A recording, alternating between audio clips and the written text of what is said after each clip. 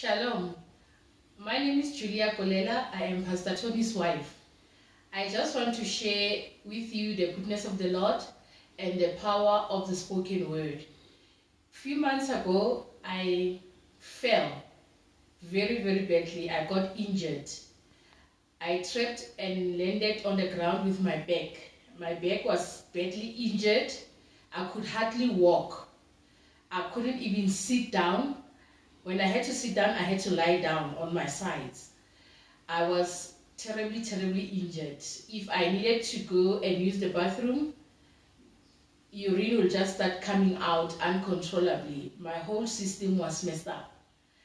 My husband, Pastor Tony, prayed for me all the time. And then I realized that I also had to take a step of faith. And I had to depend on the promises of the Word of God. Therefore, I stood on the Word of God that is in Romans 8, verse 11, that says, if the spirit of him that raised Christ from the dead dwells in you, he that raised Christ from the dead gives life to your mortal body. So I had to stand on that word while my husband, the man of God, was also praying for me. I had to stand on that word and confess it each and every time I feel pain. Each and every time I feel pain, each and every time I want to stand up and I couldn't stand up, I was struggling to stand up, Pastor Tony will have to help me stand up all the time.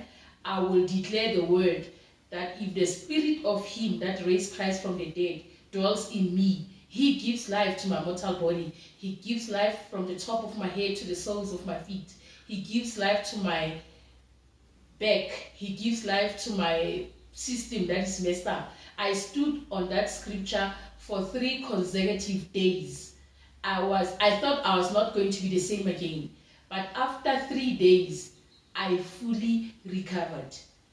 Therefore, if there's any sickness in your body, any infection, any disease, any diagnosis, I would like to urge you to please try this. Try the Word of God. The Word of God says God honors His word above even His name.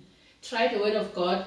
If you feel sick, confess that if the spirit of him that raised Christ from the dead dwells in me, he gives life to my mortal body, and you will see the results. Thank you. God bless you. Remain a blessing.